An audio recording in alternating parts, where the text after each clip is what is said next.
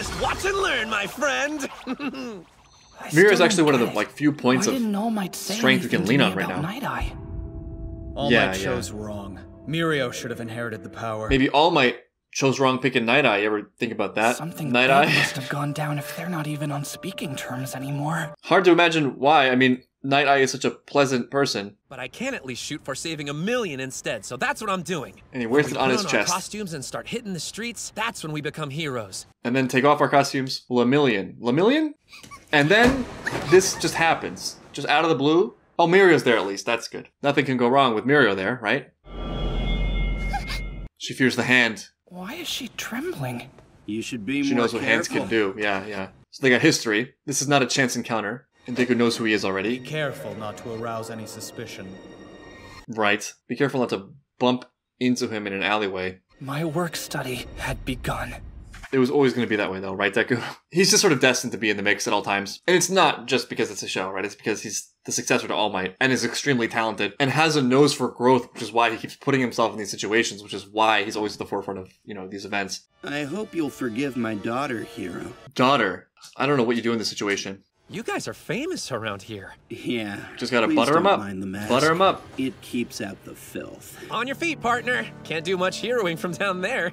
He's good. His guard's obviously up. He's definitely living up to what Night Eye said last time about not hesitating. So Mirio has been one of the best surprises for me so far in the end of Season 3 and early Season 4. And I really love his character, if that's not obvious by now. He's such a great fit as a senpai role. And interestingly, he's sort of taken the place as this person that we lean on, you know, because not only is he super talented, but he has the right disposition. He sees things in this sort of zoomed out way where everything's going to be fine. You know, if you just trust in life and trust in experience to give you the things that you need. He has proved things to himself so that he can believe in himself. And all of that combined makes him feel a little bit less in his own way, a little bit less burdened by doubt and anxiety and worry. And so he's able to just act in a way that feels good. And so we lean on him. You know, that's the kind of thing that inspires confidence. Being the kind of person who's kind of locked down or cleared away some of the personal struggles to the point where they actually are engaging with the world sort of honestly and freely. That's a lot of the time where magic happens. And it's really great for Deku to spend time with him because for all he's accomplished, for how good he is, there's still a lot he has to learn and a lot he has to experience. And so Mirio, in a surprising way, is sort of giving me something I feel was maybe missing from the All Might experience, which is that they didn't really do stuff together. You know, they didn't really engage that much on the field as far as I can remember, except for the Two Heroes movie, which is, you know, what made that movie good. But seeing Mirio in action kind of raises the ceiling, I feel, a little bit for what we're aiming for and where Deku is in relation to, like, what it could be. We're just using our internships to get some experience. Speaking of which, we need to finish patrolling this division by lunch. What do you do about this girl, though? Let's go. Right. This is a really sticky situation. Please don't go. How do you handle this? Yeah, I do not envy Deku right now. Mirio? We're leaning on you, buddy. You're making him more suspicious. Sure. Right, but Deku is clearly onto something. She's got bandages all over. I don't know over. what you do. Those are just from playing rough? She's got to say something, although she's petrified. It's dangerous to make assumptions about here we go. What's normal for other people. Yeah, everybody's different, am I right? This is bad. Yeah, it's real bad. We have to let it go. Ooh, this is tough. Now Deku and Togeda are hero would abandon a frightened child. Oh no, we were leaning on you. We were leaning on you, Mirio. We're heroes. I really want them to be in alignment right now. You heroes really pick up on the subtlest things, don't you? I mean, it wasn't that subtle. I'd prefer to discuss it where we won't be overheard.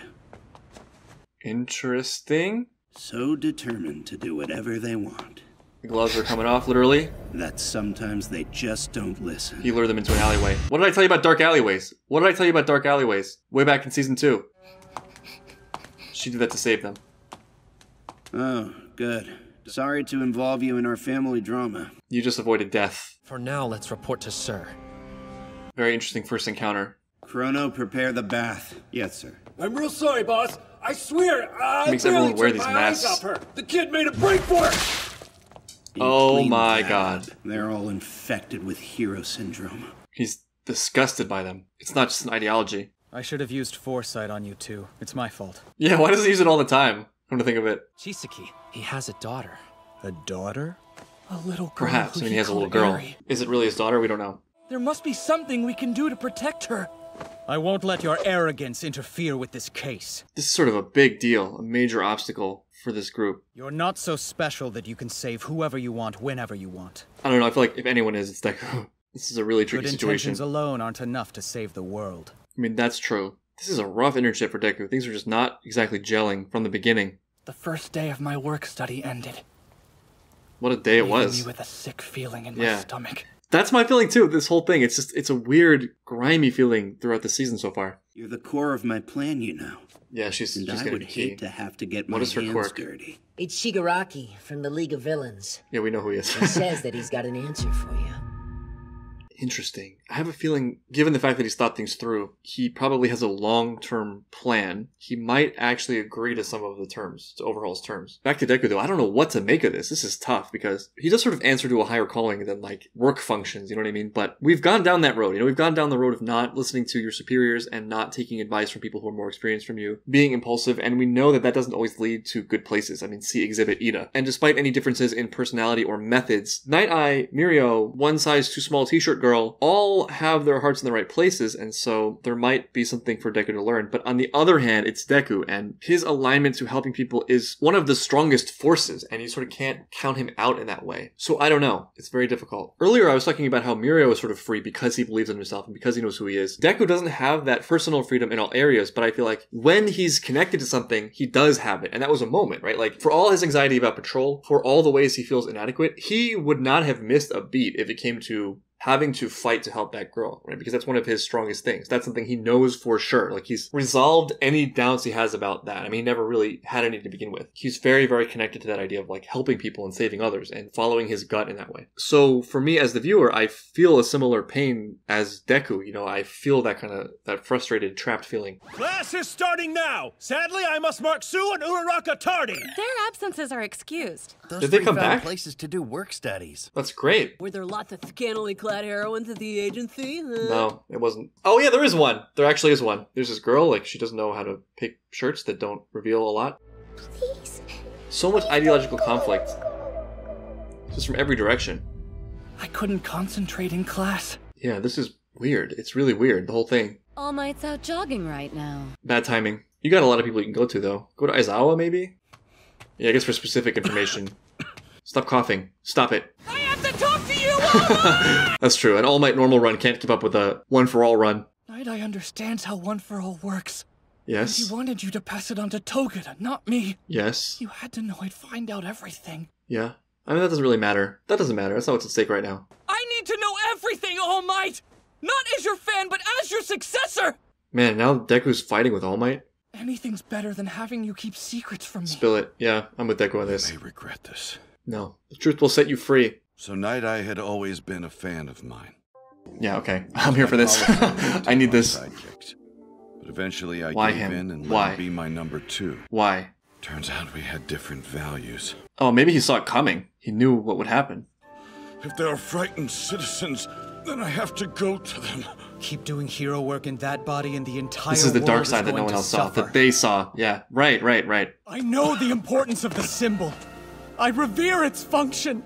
But please, All Might, you can't even smile right now. This is really painful. If you continue your hero activities like this, I won't support you.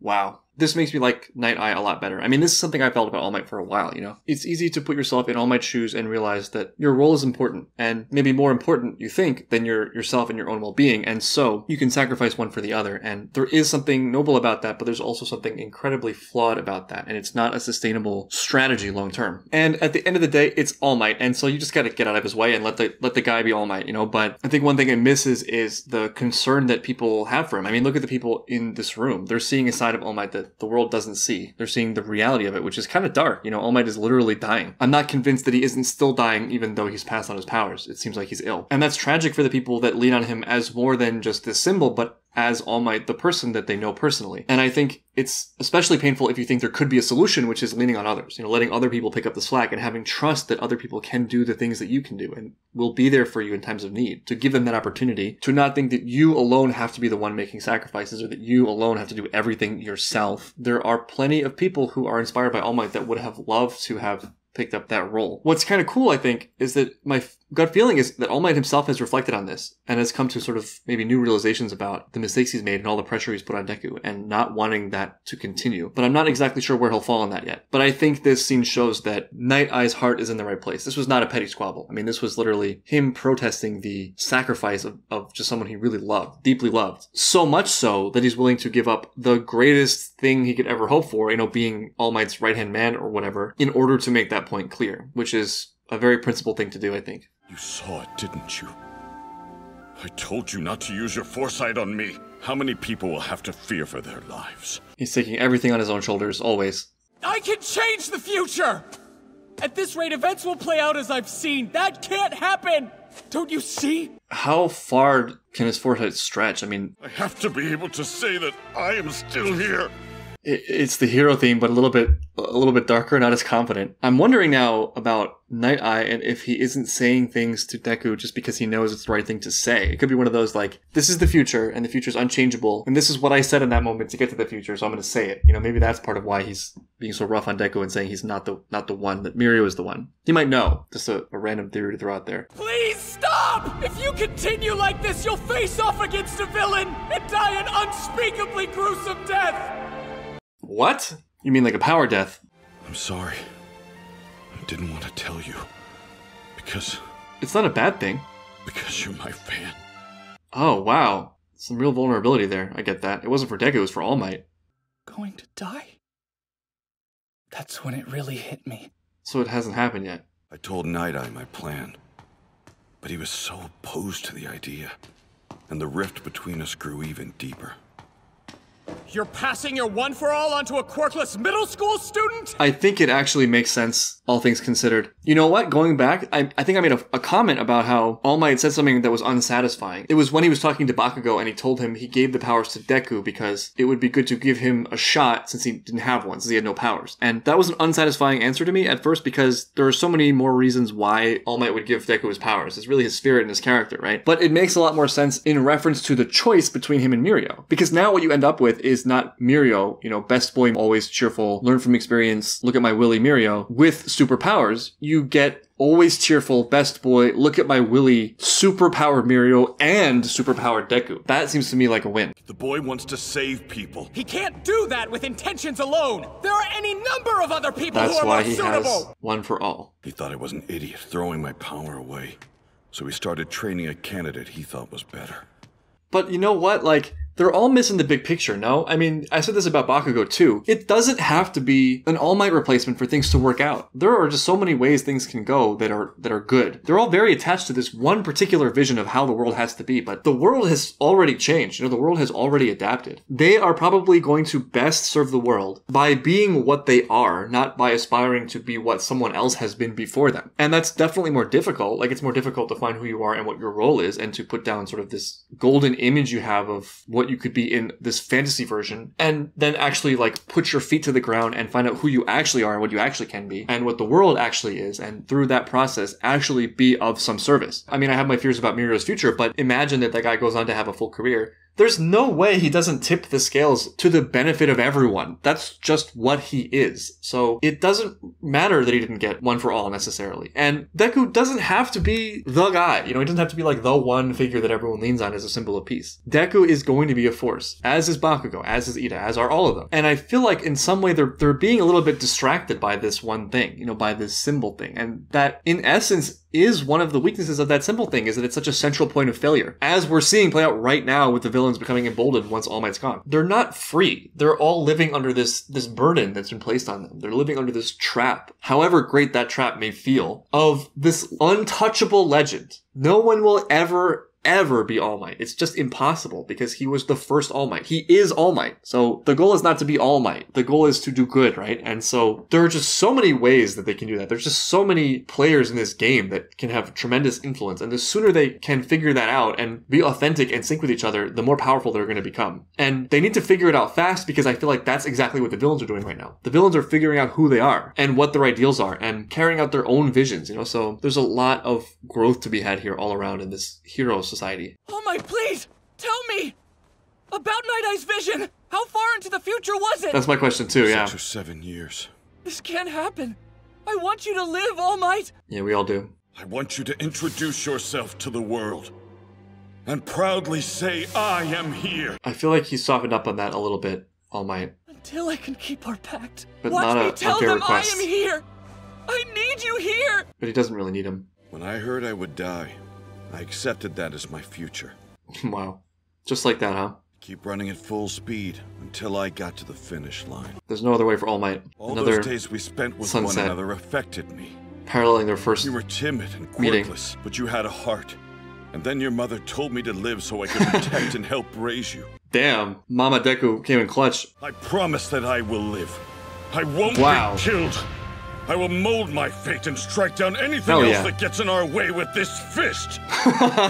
Damn, that's awesome. I believe it. Imagine you're so strong you just defeat the future. But if anyone can do it, But you see, so far everything has been as he said. doesn't matter. Doesn't matter. Get out of here, Night Eye, with your predictions and your weird tickle devices. No matter what happens to you, I'll be there to help fight fate! This is like their spirit, their unbeatable spirit to the nth degree. Fighting fate itself. That was a pretty epic fist bump. I'll try not to be too much trouble, I promise. But they can do it, though. Well, there we go. There's the heart I was looking for. I, like Deku, have been on my back foot and had this feeling of unease. But there it is. You know, that's the spirit that I've come to love and appreciate about this show, and Deku and All Might in particular. You know, that unbeatable, I'm going to go until the finish line kind of thinking. And not even, like, destiny itself will stop me. Whether or not it's true, whether or not it's possible, just the articulation of that is enough in itself, I think. Because it's not just about the circumstances, right? It's not just about how things go. It's about how you show up, you know, and what you think about yourself, and who you know yourself to be. And it really doesn't get much better than that, than like, whatever happens, I'm going to do my best to do what I think is right. And nothing will get in my way in that regard. And then, you know, you just sort of see what happens. That for me is just way more powerful and rings way more true than there's nothing I can do. I give up or whatever. And that all may be the case actually, but it's the spirit, I think, that counts, not necessarily the actual events. I mean, if All Might dies, it's still heroic that he stood there and said that and felt it. And made that commitment. You know what I'm saying? That's what makes it inspiring. That's what makes it so cool. Not the truth value. Not whether he's right or wrong about the way things will play out. Although, because they're ultimate heroes, a lot of times it's both, right? It's the intent and the will and the values. And then also carrying that through and making it happen. So what I hope is that this does lead to a good resolution where they find a way around it once they're committed. You know, once they have actual feet on the ground and have a solid plan in motion and are connected to each other. As a side note, I understand the thinking of Deku wanting to do it in front of All Might, to have All Might be witness to his success, and to have All Might be proud of him, but I think what that kind of thing misses is that All Might's already proud of him for who he is. It doesn't really have to result in All Might witnessing it. I feel like in a way, in a big way, he's made peace with a lot of the things that were bugging him. Maybe even the things that caused the problem in the flashback we saw with Night Eye seeing All Might just throwing himself away and not being able to let go of certain things. And clinging to this vision that it was always going to be him all the time and that no one else could fill the role. Here it seems like he has an extra dose of humility, you know, listening to Deku's mother and seeing Deku as the future and believing things can turn out for the best even without him being powerful. You know, it's just really, really cool. It's great stuff. Back-to-back end credit scenes. Look at this. What a boring office. I don't Yakuza like office. overly cluttered rooms. What's your answer? Do you really mean what you said on the phone the other day? That you'll join us under the right conditions? Yeah. Right, yeah.